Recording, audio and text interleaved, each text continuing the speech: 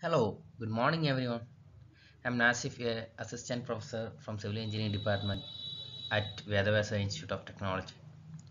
Today, I would like to discuss about U-boot Beton technology, which is an advanced economical, architectural, and fastest method of construction.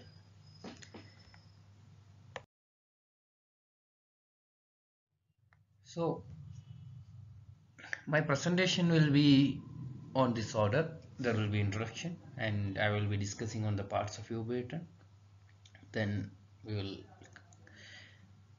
familiarize with the types of UV10 and how to install the process and applications and advantages. Then we will conclude with the reference. So, what is a UV10? It is nothing but it is a recycled polypropylene formwork that can be used to create two-way voided slabs and rafts. It is implemented in Italy for the first time, and it is very lighter and it helps for economic designs. U-boot beatons are a simple solution for most of the problems in laying slabs and laying foundations where the capacity of the layer soil is very low, which means if the bearing capacity of soil is very low, we can go for U-boot beatons. It also can be used as a replacement for raft foundations where slabs were used to distribute the loads to the deeper soils. First, let's familiarize with the parts of U-boot beaton. It consists of three parts like spacer joint, then connection bridge, and then closing plate.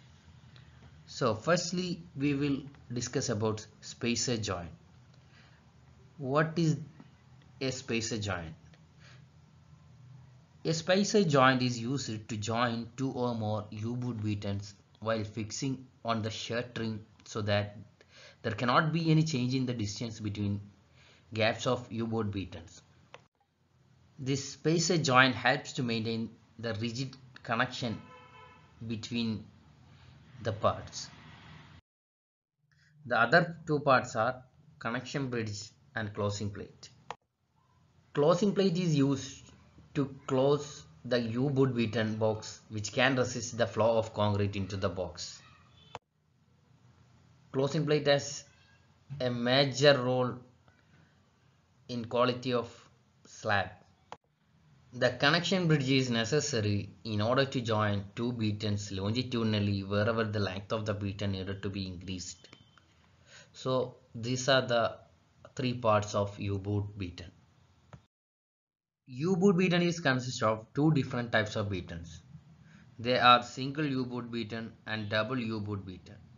The single U-boot beaton is generally used while laying single reinforced slabs, whereas we use double U-boot beaton for laying of double reinforced slabs.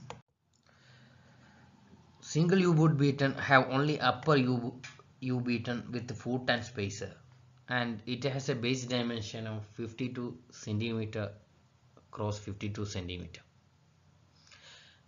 And at the same time, double U-boot beaton has both upper and lower part with foot and spacer, like two boxes which are closed against each other.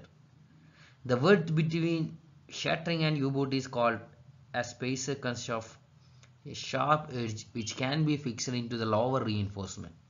Spacer helps U-boot not to move aside when concrete is placed. Now let's move on to installation process. Installation of the U-boot slabs is a very easiest process, but it is needed to be handled with care while placing concrete.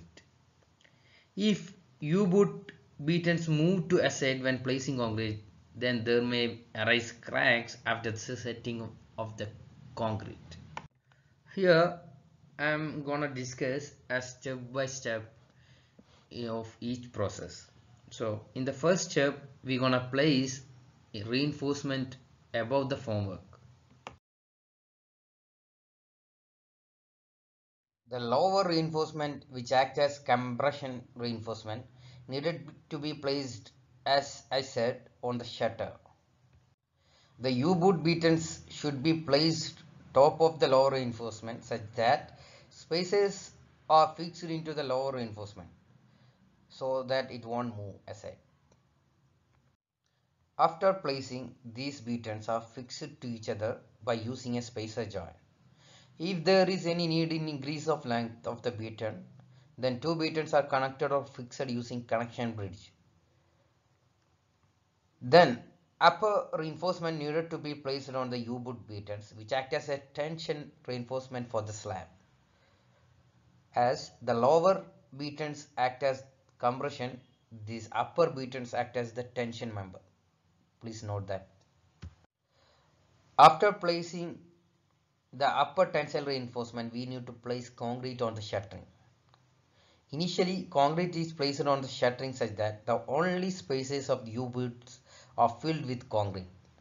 Total slab area needed to be placed in this way, and when concrete is placed starts to set, we need to restart the placing of concrete totally on U-boot beacons. So the last and final step, as every construction work, after setting of the concrete, we have to remove the formworks which is used for the slab or whatever it is, pillar or beam.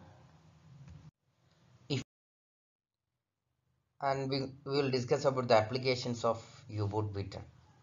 This technology is mainly applied in the construction where we need larger space areas with more center spacing between each columns like parking areas, auditoriums, malls, etc.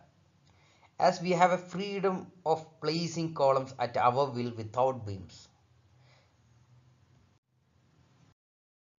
U-boot betons are widely used in raft foundations, and these are the following reasons why U-boot betons are used. It will increase the bearing capacity of soil. It's not about soil, it will increase the entire capacity of bearing, the strength to withhold with the foundation. And also it saves a lot of concrete compared to normal rough foundation. And the economical advantages side, it will reduce the cost of slab by lower concrete consumption and steel consumption. By technically speaking, it helps for a better fire resistance, and also it reduces effective mass of a slab, and we can reduce number of columns or beams between pillars, which helps us to move as according to our wish. And also it helps for a better resistant against earthquake building. Last but the least advantage is architectural advantage. We can get a larger space for moving around. This is the best we can get through this U-boot beater. Like in the other hand, I'm saying other than economic side, and the architectures will get a freedom to design according. So I would like to conclude my topic with the following points. Using this beaten technology, I mean U-boot beaten technology, we can say more concrete and steel up to a percentage of 15% total we can save, and it helps for it helps as an anti-seismic building with slimmer foundations and columns. And in the other hand, it helps for a better aesthetic views, and it also helps in case of any fire accident or anything like that. And in India it is implemented at Aurangabad, Maharashtra, in a temple called Shakti Dham, which is having an area of 6,340 square feet. And these are the references I used for this topic. And I would like to tell you one thing. This technology have a vast opportunities in the future.